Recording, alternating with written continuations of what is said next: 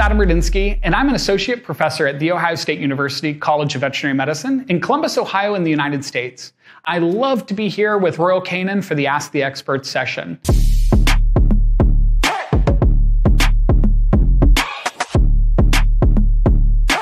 There's a large range of different reasons why animals can have variation in their bowel movement consistency.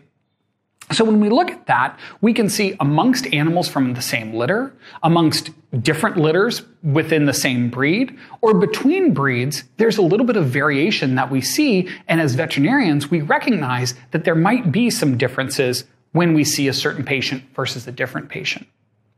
One of the classic examples amongst breed is actually large breed animals, which actually have a softer bowel movement frequency on average compared to many of their smaller breed counterparts.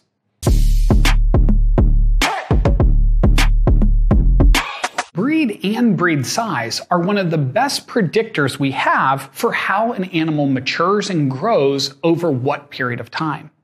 And when we extrapolate that out to the full body, we all see that, right? I have a big St. Bernard that grows really big over a long period of time versus some of our smaller breeds that grow up really quickly.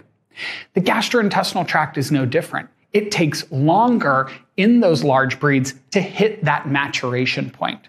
So when we think about it, if I have a large breed animal like that, it's no different than any of the other needs that they have at home as a large breed, right? They might exercise different than a small breed. They might need different care in other ways than a small breed. And their gastrointestinal tract is no different. They need individualized and targeted nutritional therapy because large breeds are known to have different digestibility than some of their small breed counterparts, and that is often reflected in softer stool quality and different bowel movement textures amongst those breeds.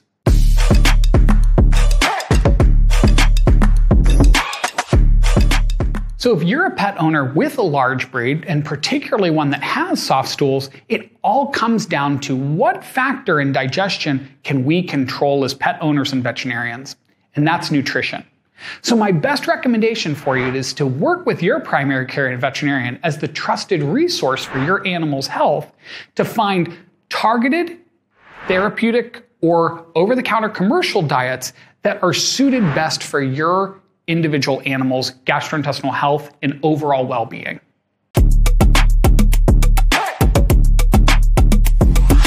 So when we talk about specific nutrients and specific nutritional needs for individual animals, once again, breed and other factors play a big role here. So when we talk about those large breed animals, they have all kinds of nutritional needs that can be met with diets targeting them specifically.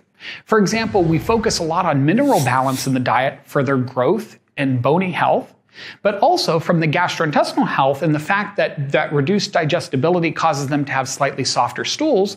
You'll often find that juvenile large breed diets have a higher fiber content than most other diets. And that's to try to get ahead of these things and make your animal's gut health and bowel movements as cosmetically pleasing and healthy as possible.